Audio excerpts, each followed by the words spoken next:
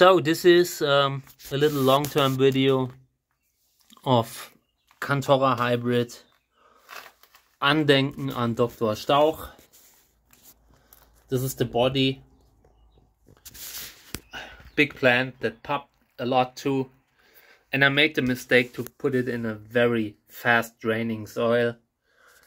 And I will repot it at some point, but it's just too spiny right now. I don't feel the energy to repot it, you know. At some point when you see a plant and see all the spines that you will have to deal with on all sides, then you kind of lose interest to repot it. But I must do it at some point. This one only has one flower this year. And it's probably because of the fast draining soil. I'm a big fan of mineral soil, but with everything there's a limit.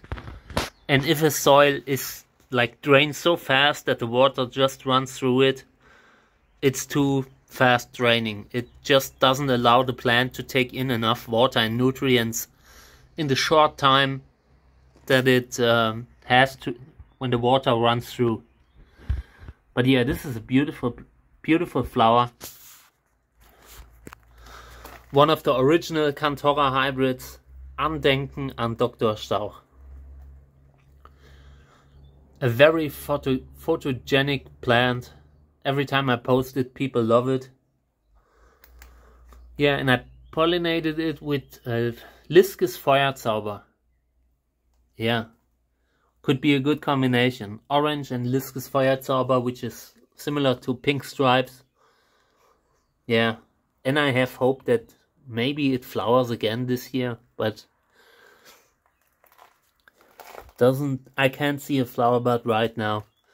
But yeah, somewhere I also have another plant, so we'll see, you know.